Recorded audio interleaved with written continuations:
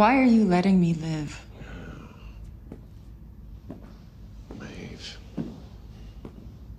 You know, back when things were, better between us, I used to dream of having kids with you. Oh, I did. Family, nesting, you know. I mean, can you imagine how perfect our kids would be? Sublime. Twice as strong as Ryan. No kid of mine would ever know a room like this, I'll tell you that.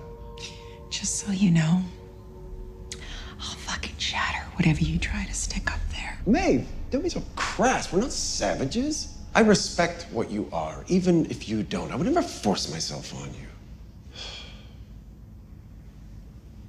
But I am gonna harvest your eggs. That way, if God forbid you do die, whether by accident or choice, you'll die knowing that the very best of you carries on with me. See, Maeve, I'm not letting you live. I'm keeping you alive.